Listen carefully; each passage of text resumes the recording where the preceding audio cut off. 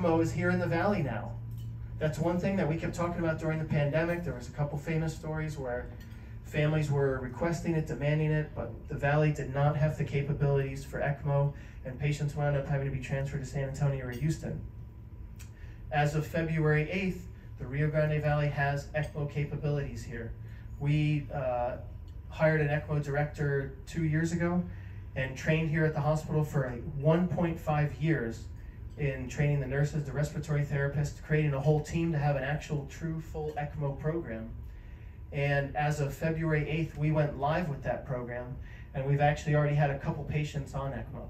So this is a great thing for our region. If somebody desperately needs ECMO and they're wherever they are in the region, if they're hurting, you don't have to separate them from their families and fly them out of the region again. They can stay right here. We have the capabilities now. Uh-oh. We talked about education. ECMO is here already. We'll continue to grow that program. I see improved coordination and care from all the different EMS services and other hospitals in the region. Maybe one day a concussion clinic, and maybe even taking care of more burn patients.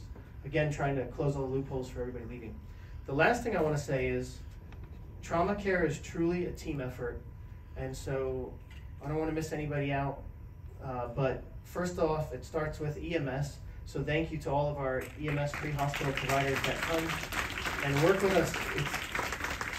That's a very thankless job. You know, they scoop the guy up at 1 in the morning, drop him here, and that patient never sees them again. But without them, they would have died in the ditch, so to speak. So they're very important. Our ER, I don't know if anybody from the ER staff was able to come, but they're there with us, receiving the patients every single day, all day long. I was on Saturday, just during the day, we had like 17. They're there every step of the way with us. And what you guys many times don't see is the back end work. And that team is those two tables right there. Those are all the nurses, injury prevention, and our new nurse practitioner. All of these guys, those two tables do all the back end work for tracking all the trauma patients and making sure that while you're in the hospital, nothing's getting missed on you.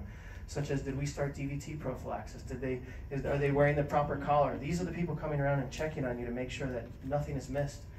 So thank you to them, and they're my whole team. I'm with these guys every day, and I only look good because of them. So thank you. Marcy always running great events, and I also don't want to leave out #1 research, because we're always trying to push that envelope. So thank you to Dr. Rao, Dr. Bencourt, and lastly, many times forgotten, but then always heard, rehab. Dr. V. And outpatient rehab I see over here. I'm currently a patient myself, actually. I was at rehab this morning. So I had surgery here at DHR. I had my knee worked on, and I'm currently going through rehab myself right here, and it's a very good program. So let's not forget that after you survive the trauma and we fix your injuries, you still have to go through the rehab process before coming back home. And lastly, I want to say thank you to all the people in the hospital administration that support us, because they're also behind the scenes and you don't see them, but hiring all these staff, helping me recruit them, helping pay for them, helping fly me to conferences all the time when I'm speaking at, and raise awareness for what's going here in the Valley. None of that happens without administration putting support and money behind it. So thank you to all of you. And lastly, thank you to our trauma survivors who were able to make it here, and thank you for putting your trust in us to take care of you. We hope that you had a good experience, and hopefully we don't have to see you again in that manner. But God forbid you or any of your family members do, we will always be here around the clock 24/7. And